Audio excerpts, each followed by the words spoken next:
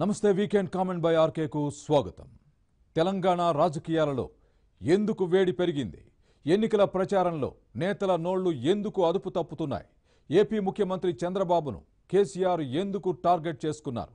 కేసీఆర్ వాడుతున్న భాషా యాసలపై ప్రజల్లో ఎలాంటి చర్చ జరుగుతోంది? తెలంగాణ సెంటిమెంటును కేసీఆర్ మళ్లీ ఎందుకు తెరపైకి తెస్తున్నారు?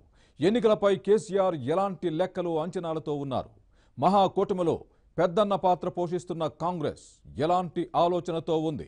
ప్రస్తుత ఎన్నికలలో ప్రధాన పోరు ఎవరి మధ్య ఉండబోతోంది?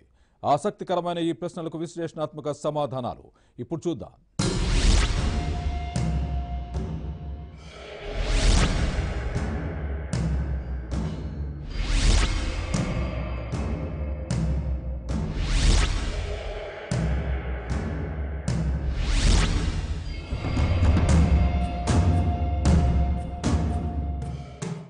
తెలంగాణలో ఎన్నికల ప్రచారం పరాకాష్ఠకు చేరుకుంటూ నాయకుల నోళ్లు అదుపు తప్పుతున్నాయి.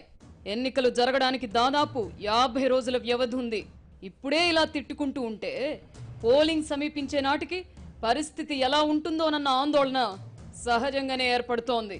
గత ఎన్నికలు ఉమ్మడి రాష్ట్రంలో జరగగా తెలంగాణ రాష్ట్రం ఏర్పడిన తర్వాత 4.5 ఏళ్లకు జరుగుతున్న తొలి ఎన్నికలు కావడంతో అధికారం నిలుపుకోవడానికి తెలంగాణ రాష్ట్ర సమితి ఇంకెంతకాలం ప్రతిపక్షంలో ఉంటాం, ఈసారైనా అధికారంలోకి రావాలి అన్న ఆరాటంతో కాంగ్రెస్ పార్టీ హోరాహోరీ తలపడడంతో ఎన్నికల ప్రచారంలో సెగలు పుడుతున్నాయి. ప్రత్యర్థులను మాటల తూటాలతో చెడుగుడు ఆడుకునే అలవాటున్న ముఖ్యమంత్రి కేసీఆర్ నిజామాబాద్ నుంచి ప్రారంభించిన ఎన్నికల ప్రచారంలో ముందుగా విరుచుకుపడ్డారు. మీ బతుకులు జడ అని కాంగ్రెస్ నాయకులను తిట్టిపోశారు. పనిలో పనిగా కాంగ్రెస్ తో చేతులు కలిపిన ఏపీ ముఖ్యమంత్రి చంద్రబాబు నాయుడిని కూడా తిట్టిపోశారు. దీనికి ప్రతిగా కాంగ్రెస్ నాయకులు కూడా కొడకల్లారా, బట్టేబాజ్, దోఖేబాజ్ అంటూ కేసీఆర్ పై తిట్ల వర్షం కురిపించారు. ఈ 3 రోజులుగా నాయకుల నోటి నుంచి వెలువడుతున్న దూషణల తీరు చూసిన ప్రజలు మాత్రం ఇవేం బూతులు అంటూ ఈసడించుకుంటున్నారు. ఒకప్పుడు ఎన్నికల ప్రచారం అంటే ఎంతో హుందాగా సాగేది. విధానాల ఆధారంగానే నాయకుల ఉపన్యాసాలు ఉండేవి. అధికారంలోకి వస్తే తాము ఏమి చేస్తామో అని ప్రతిపక్షం, అధికారంలో ఉండి తామేం చేశామో అధికార పక్షం చెప్పుకునేవి. ఇప్పుడు ధోరణులు మారాయి. ముఖ్య నాయకులు లక్ష్యంగా ఎన్నికల ప్రచారం ఉంటోంది. ఈ క్రమంలోనే పరిస్థితులు మరింత దిగజారి బజారున పడి తిట్టుకోవడం మొదలైంది. రాజకీయ నాయకులలో కేసీఆర్ది ప్రత్యేక శైలి. ఆయన తిట్లు కూడా వెరైటీగా ఉంటాయి. ప్రత్యర్థి ఎంతటి వారైనా వారితో మాటలతో చెడుగుడాడడం కేసీఆర్ కు వెన్నతో పెట్టిన విద్య. తెలంగాణ ఉద్యమ సమయంలో ఆయన వాడిన భాష ప్రజలకు అలవాటైపోయింది. నిజానికి కేసీఆర్ తరహాలో ఇతరులు ఎవరైనా అటువంటి పదాలు వాడితే ప్రత్యర్థులను అవి నొప్పిస్తాయి. కానీ కేసీఆర్ నోటి నుంచి అవే తిట్లొచ్చినా ప్రత్యర్థులకు అంతగా కోపం వచ్చిన దాఖలాలు లేవు. ఇందుకు కేసీఆర్ వాడే భాష యాస కారణం. కొంగర్ కలాన్లో నిర్వహించిన ప్రగతి నివేదన సభలో కేసీఆర్ ఉపన్యాసం తిట్లు, విమర్శలు లేకుండా సాగడంతో ప్రత్యర్థులే కాదు ప్రజలు కూడా ఇదేంటి కేసీఆర్ ఇంత చప్పగా మాట్లాడారు అని వ్యాఖ్యానించారు. దీన్ని బట్టి కేసీఆర్ తిట్లకు అందరూ అలవాటు పడిపోయారని భావించాలి.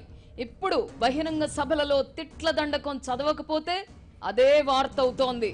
తెలంగాణలో ఇప్పుడు జరుగుతున్న ఎన్నికలు ప్రత్యేకమైనవి. కొత్తగా ఏర్పడిన రాష్ట్ర తొలి ముఖ్యమంత్రిగా కేసీఆర్ తనదైన శైలిలో పాలించారు. భారీ ఎత్తున సంక్షేమ కార్యక్రమాలు చేపట్టడంతో పాటు నీటిపారుదల రంగానికి అత్యధిక ప్రాధాన్యం ఇచ్చారు. కంటి సైగలతోనే ప్రభుత్వ యంత్రాంగాన్ని శాసించారు. ఈ క్రమంలోనే కేసీఆర్ వ్యవహార శైలిపై ప్రశంసలు, విమర్శలు కూడా వచ్చాయి.